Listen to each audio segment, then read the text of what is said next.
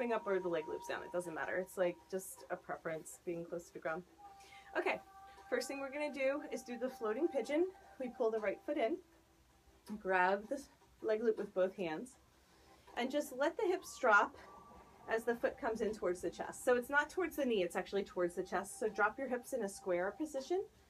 Yeah. What do you mean on a square? Square the hips instead of this. Okay. Yeah, there you go. And then pull the foot in towards the chest. Yeah, good. If you want, you can actually grab the knee too, right? There you go. So you can either grab the leg loops or actually help assist like you would be on the floor, you know, and they do the whole Rocky thing here. Okay, now the other stretch, which I call the money pose, is you're going to push the knee down towards the ground. Now this hip will automatically lift, but just focus on the knee tractioning down. It's a totally different stretch, right? Amazing. Good. That looks great. Now we're going to straighten that out. Just take a nice inhalation here. Exhale to the arms. You can always lean back a little to give the arms a break, right? Sometimes it's a lot. And then second side, bend the left knee in. Grab. First we just hold on to the leg loop, get the hips square, let the hips drop even more. Yes, see the difference? And then the foot comes towards the chest. So we can stay here or help the knee in as well. So this is more of a glute stretch. And then this leg is engaged but relaxed, you know, like I'm pushing down into it. And then the second pose, obviously you can stay for like 5 to 10 breaths here, just like we would in a pigeon. And then the second pose is pushing the knee down towards the ground. So the more the knee comes down, the more we're opening up the back of the iliac crest.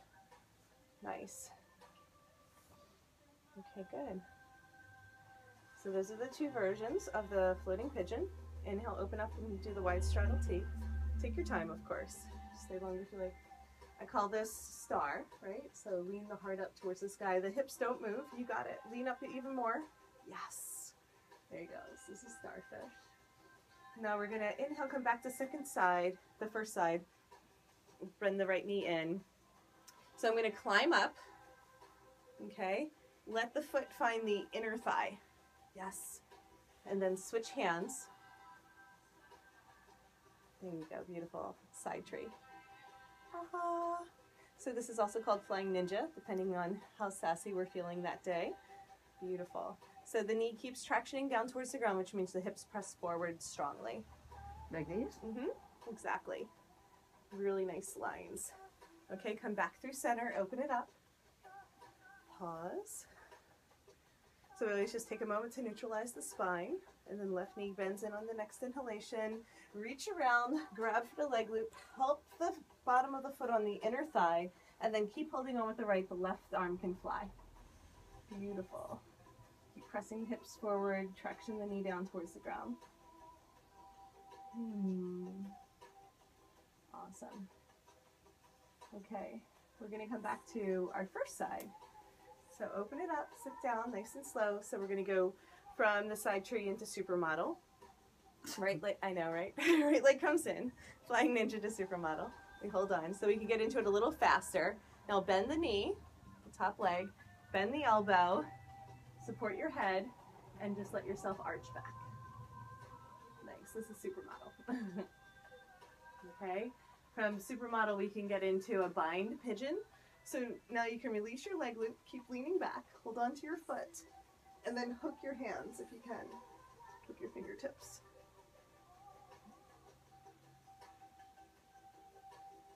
You got it. To bring this even Into your elbow crease. Onto my elbow crease.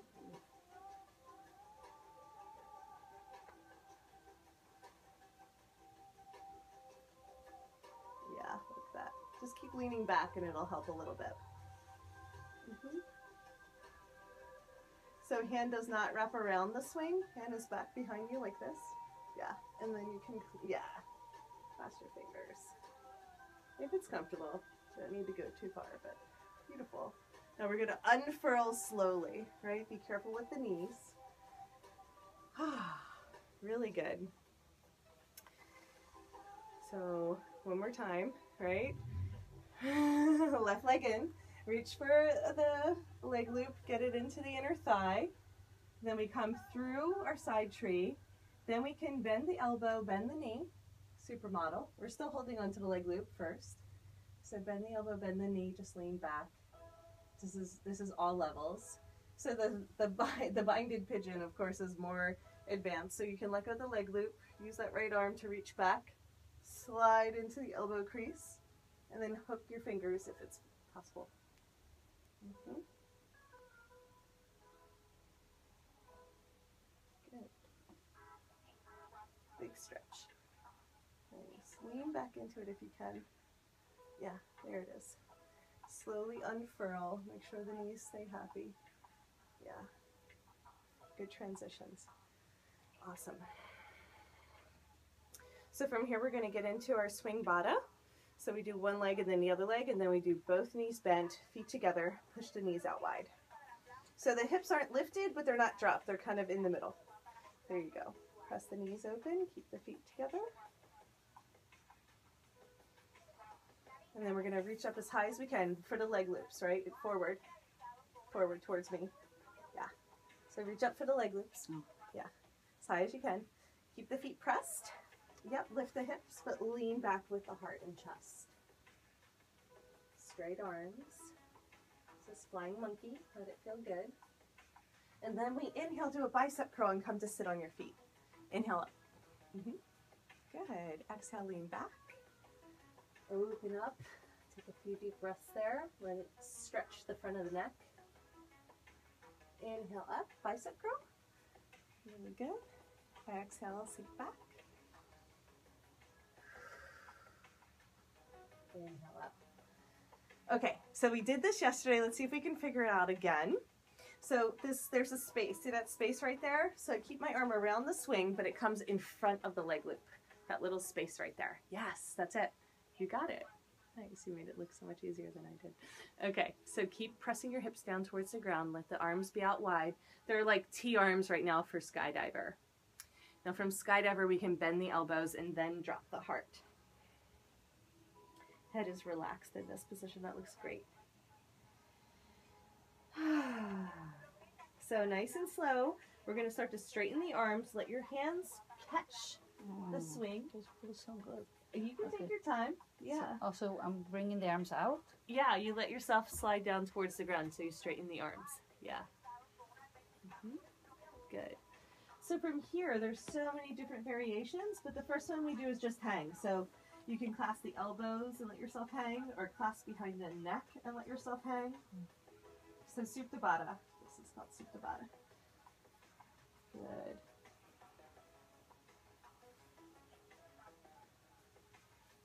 Okay.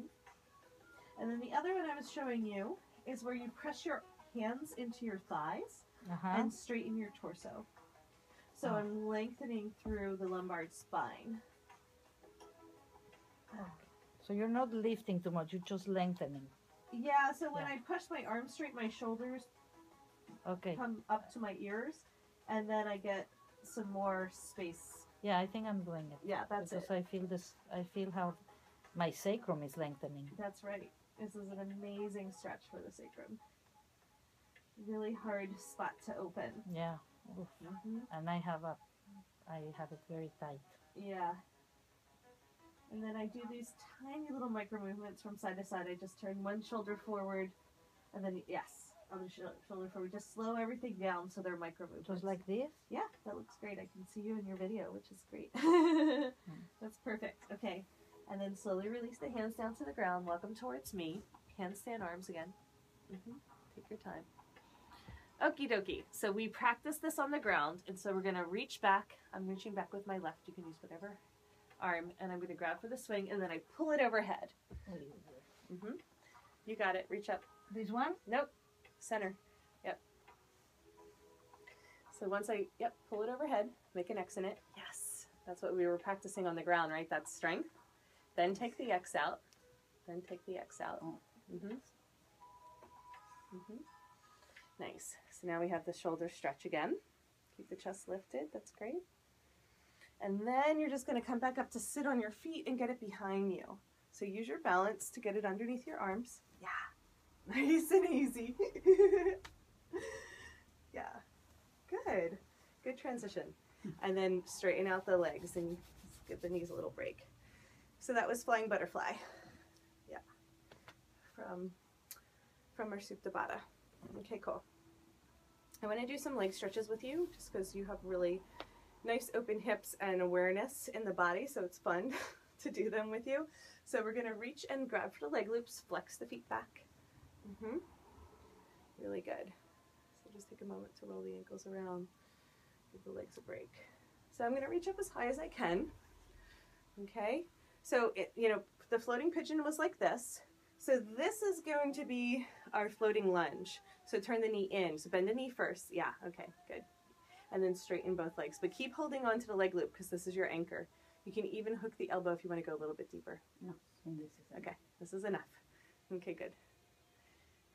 So our floating lunge. Okay. If somebody's super tight, they can actually do this with the knee too. So if it's too much for the hamstring, it's okay. Okay. And then we're going to roll back through center. Okay. Second side. Yeah. And then straighten. Good. So yeah, we can hook or keep the arms straight. Yeah, my quads are tight. These are such good quad stretches. It's amazing. Because you're just dropping in. The more you just drop your hips, the deeper you go. It's awesome. Okay, so we're going to come into Ardha Virasana. So here I do want you to hook your elbow, or at least hold on. Yeah, just hold on. And you're going to lean back. So release the front leg loop and lean back. Pull the heel in towards your glute if you can. Yeah, there you go. Just lean back. Arm overhead. Ardha Supta Virasana. Right, so come back. Always grab first. Change sides, so pull the knee in. And then the second side, roll it over. Keep holding on the back leg loop. Bring the heel in. And then you can release the front hand overhead. Beautiful. So the more you lean back into it, the deeper the quad stretch. Can you lean back a little bit more? Yeah. Awesome. Okay, we're going to reach forward again, grab for the leg loop. Now let's come into the full Supta Virasana. So both feet, both knees, turn it over towards the ground. Do one at a time. Yeah. And then the other one. Pull it in. Yes. Keep holding on. I know, amazing, huh? So as much as you can either stay up or you can lean back. Just keep your balance. Nice. Isn't that amazing? I don't do Supta Virasana on the ground anymore, so this is such a nice way of getting into it. All right, we're going to come out nice and slow. Watch how I come out. Just sit up for me. I'm just going to pull the knees forward, and they're going to slide into Chilaxin. Really nice. Good job. Okay, so Chilaxin pose. I'm so tight in my quads. Yeah, well, we'll get into the dancing Shiva, and that'll help a lot too. It's really good. So we're not